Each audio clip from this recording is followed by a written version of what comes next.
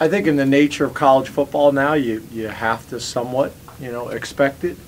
I don't necessarily see it having a huge impact on kind of where we were trending, which is probably why it happened. But I don't think it's too far out of what we expected and how things played out. And obviously, whether it's him or other guys, we obviously want nothing but the best for them in their futures.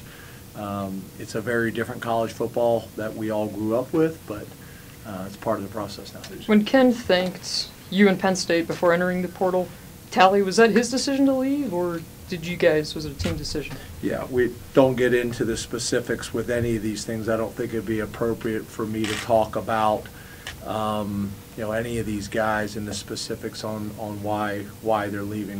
That's their personal business, and we want them to be able to leave and go on and be successful. It didn't work out for a variety of reasons.